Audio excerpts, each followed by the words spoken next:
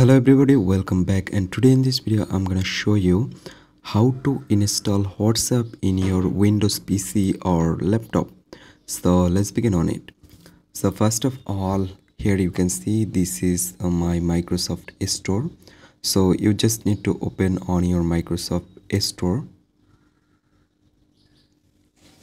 and here you can see it's loading now. Make sure you have a strong connection of internet on your PC or laptop.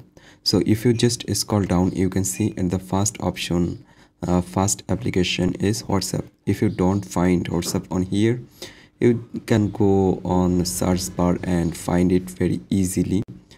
So here you can see this is search bar. If you just type here WhatsApp and then enter it, so here you can see it's open simply.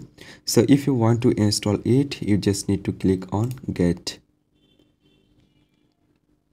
So right now you can see start downloading. So you just need to wait for complete it 100%. So here you can see it's 74 MB. It's almost complete, and right now it's installing. So right now you can see it's open. So if you just open it, here you can see the WhatsApp already installed on your PC.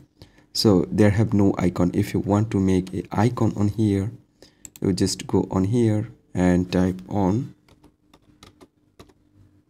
WhatsApp and right click and pin to taskbar.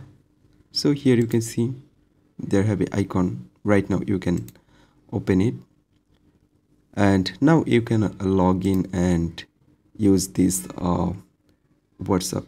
So I hope you can understand, and I hope guys this video can help you. Don't forget to like and subscribe to my channel. Thank you everyone for watching this video.